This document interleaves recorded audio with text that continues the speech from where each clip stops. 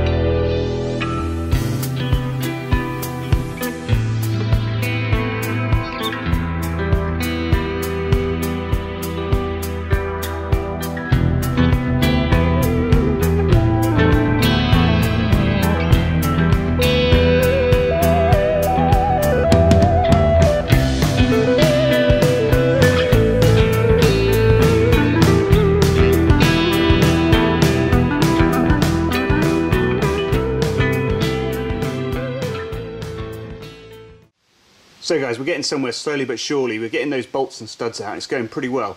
But when it comes to things like this, like the bell housing bolt, you're like, oh, how are we going to get this out again? Well, it's just like with the studs really. Heat, WD-40 and whacking, you know. Heat really helps separate things. It's really, really good. Hitting them with the blowtorch works very, very well. So just, yeah, get some heat in there, spray it with some WD, and then patiently work on it, okay, with a long bar. You have to be very careful because you can feel when it's starting to, you know, if it's going to break or if it's actually turning. So you just got to be careful when you put pressure on there, because there's a different feeling between when something's going to shear and when something's actually coming loose. So if you start to feel it shear or anything like that, stop and find another way. More heat, more WD, leave it for a while, let it cool down, you know, anything other than shearing it, because that's a huge pain in the butt.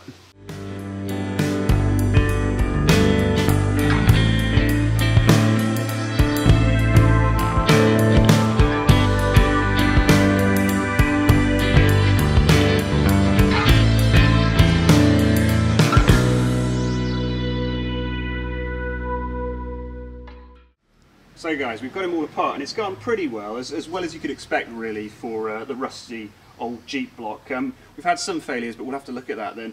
So the first thing then is the head has been acid dipped, and you can see that it's not completely done up, but it's starting to rust already, because that's how good the acid is. It takes it right back to base. Underneath then, the head itself is, yeah, it's looking all right. These areas here, they don't look like they're going to impinge on the where the cylinders are actually, so I think this might be okay, but can't be 100% sure about that. That might be a killer, unfortunately, the water getting into the head through the channels there, sadly. But this needs more work still. This will go in the electrolysis bath. And then, so we got all the studs out. They came out pretty well actually. We didn't break off a single stud, but what we have had, unfortunately, is I think some of these holes are going to have to be redone then. So if you come here, this one here, you can see for some reason the thread it's really got corrosion in it, and the thread inside there is gone. So unfortunately this is going to have to be drilled out, and then we're going to have to put a thread insert in there, because it still inserts. I mean, yeah, I don't know.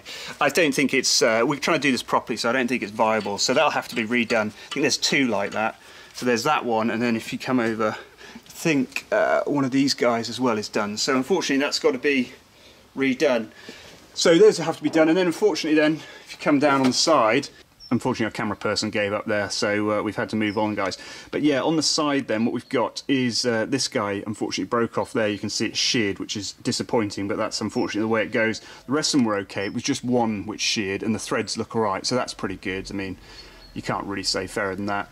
And then you can see the difference in how the studs come out. So look at this guy. So the stud thread on that is all good, and then just at the end it's corroded in, completely eaten away.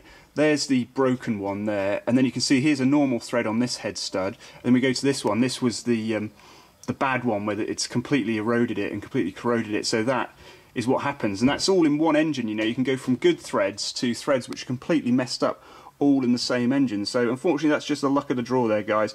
But I hope you like that. That's a good little way of getting studs apart. That Magic stud remover is just amazing. It really makes removing them quite easy. You can see they're not chewed to pieces or anything like that. It puts a bit of damage into them, but it doesn't put in too much damage. And the amount of force you can put through those surfaces is unbelievable. So it's a really good tool there. So heat, WD-40 and the special stud remover makes light work of taking these things apart. As you can see, unfortunately you can't always win. You will perhaps lose one or two. They'll have to be drilled out and redone, and then of course I've got that strange one up there which needs reinserting weirdly, so I'm not entirely sure what's going on with that one, but he must have got water in the threads and just rusted out, sadly. So a bit more work to be done then, guys, but we're getting there slowly but surely. Hope you enjoyed that. Keep watching along. If you're not subscribed, bottom right hand corner, click on Jeep symbol. That'll keep you up to date with my videos and any new ones that I release. But until next time, cheers guys, thanks.